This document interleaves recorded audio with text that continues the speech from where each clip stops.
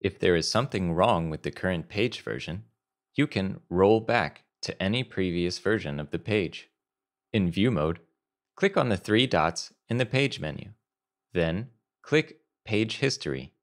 When you are sure about the version you want to restore, click Restore this version in the same row as the version number.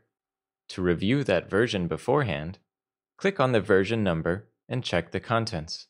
In the same way, click on Restore this version when reviewing an earlier version of the page. You will see a warning asking you to confirm that there are no unpublished changes to the page. You can also enter a comment, for example, explaining why you have restored an older version. Click OK, and you'll see the version of the page you just restored.